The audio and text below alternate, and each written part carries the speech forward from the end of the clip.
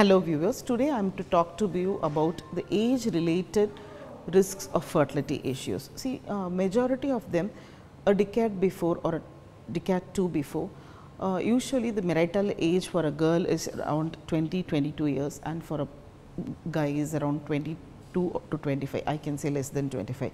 So, the marriages for the both boys and girls are performed before 25 years when the fertility potential is very high. So, reproduction was always not a trouble previously, but now the both girl and the boy wants to have a full education program completed and then they want to plan for the pregnancy, or they try to either postpone the marital period or the pregnancy period.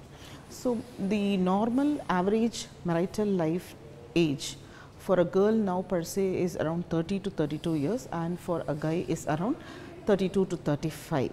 So, for which few people have like facing fertility issues. So, what I am here to tell these people is they can have an annual checkup of their hormones, reproductive endocrinological hormones and the reserve of the eggs and the sperms done with a reproductive medicine specialist, and if they fail that they have a good average of pool of eggs and sperms, they can postpone their marital period to some extent. But this has to be done every year or once in every 2 years when they have adequate ovarian reserve and sperm reserve. Incidentally, if they tend to know that the ovarian reserve is becoming low or the sperms are becoming low, they have to preserve the sperms and the eggs for the future offsprings. This we call as fertility preservation. So, what they can do is they can stimulate the ovary, collect the oocytes and preserve them, or take a part of the ovarian tissue and preserve the ovarian tissue.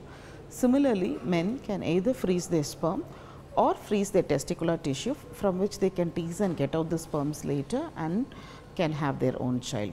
So, fertility preservation is gaining lots of importance and attention these days.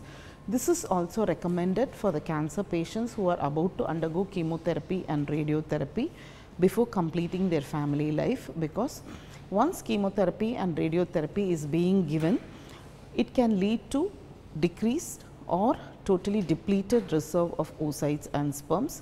So, always for those people who have not completed their family life, who are about to undergo these treatments for cancer, need to preserve their egg and sperms before they get into all these treatments.